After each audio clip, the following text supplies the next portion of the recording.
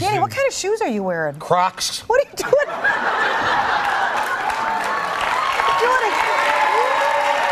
Crocs. You got them on with socks. Well, you got them on with socks because, you know, you don't walk around without...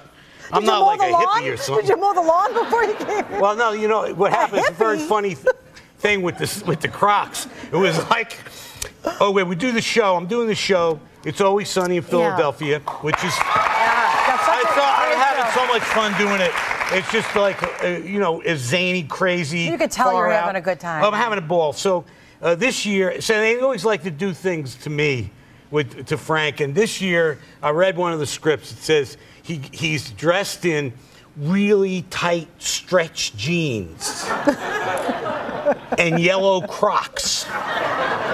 Okay? So we do the show.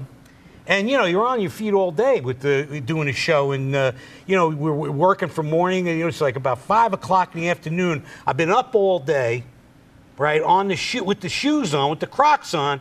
And I said to myself, holy crap, my feet don't hurt. Is that what you said to yourself?